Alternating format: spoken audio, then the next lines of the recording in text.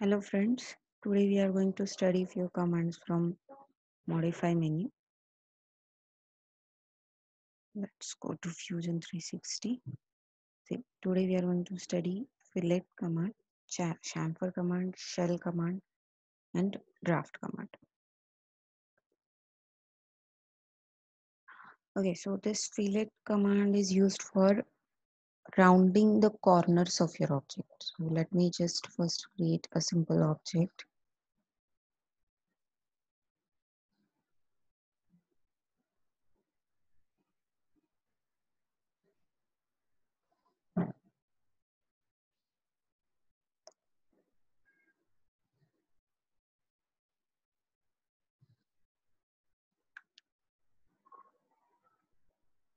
See, I have created something like a box.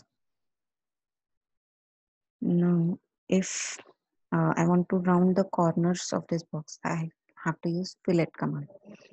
Then here you can specify the type of radius.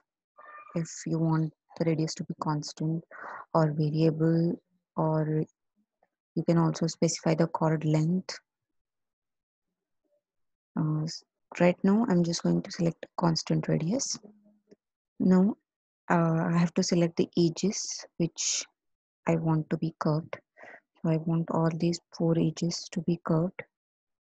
I have selected these 4 edges. Here you have to specify the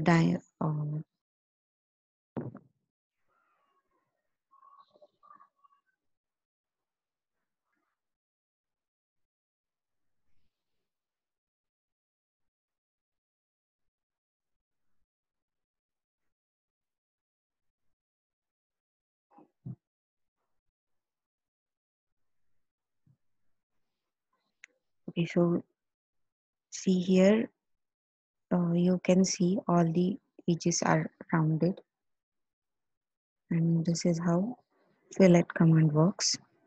Now let's talk about this chamfer command. If you want the edges to be smoothened in a straight line, if you want this edge to be in an angled plane, then you can use this chamfer command.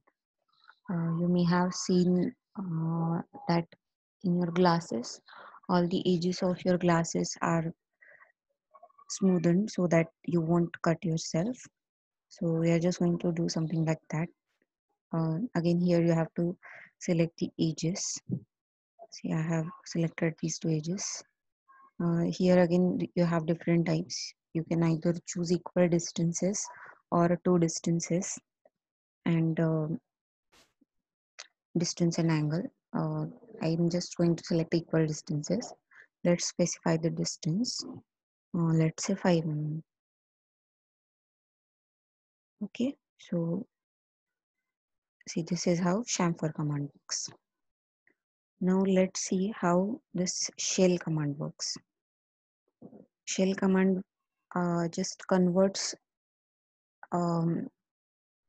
solid object into a shallow object. So let me convert this object, this cube, into a box. So I have to select a face. If I select this face, it's going to remove material from this face. And I have to select the thickness. See, I have selected 3 mm. So from this face, all the material inside of that solid object will be removed by using this shell command. I hope all these commands are clear to you. We'll study remaining commands in next lecture.